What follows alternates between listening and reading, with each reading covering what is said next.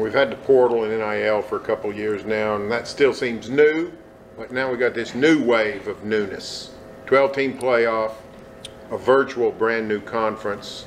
Are you invigorated by what's going to happen and curious? And I mean, it seems like a new landscape here late in your career.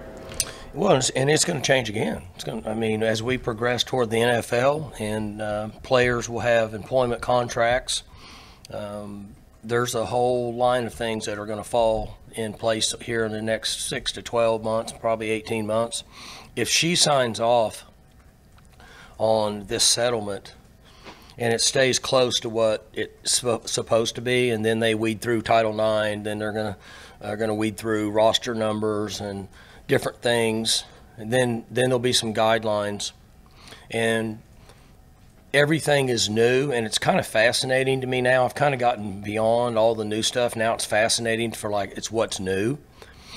The issue as we move forward and get into players actually being employees, the issue will be, what do we do with the NCAA?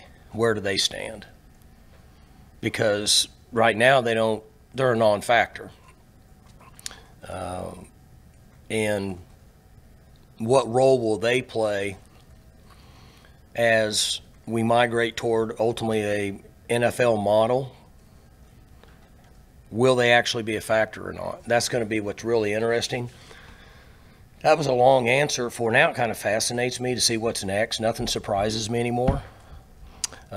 We're trying to stay ahead of the game a little bit, which is difficult to do because we don't know what the parameters are yet. But the on-field situation for this year, which is all these new schools in your conference, half the conference was not here 14 and a half months ago. 12-team play, tripled the playoff, those kinds of things. Does that intrigue you? Does it excite you? What does that do? Well, it does, and the parity is what's interesting. We have free agency now, and players are bought, players are paid, and players can move as much as they want. And that's only going to continue to get to be, I guess, more of a factor in on-the-field play. But it's interesting because we don't get to play OU this year. We don't get to play Texas. People talk all the time about not having Bedlam, but see, we had gotten used to playing Texas. I mean, that was kind of routine for us. And so, I used to look at games and say, okay, these guys are going to be really, really talented. How can we beat them somehow? How can we get out there and beat them? Because you only have to beat them once.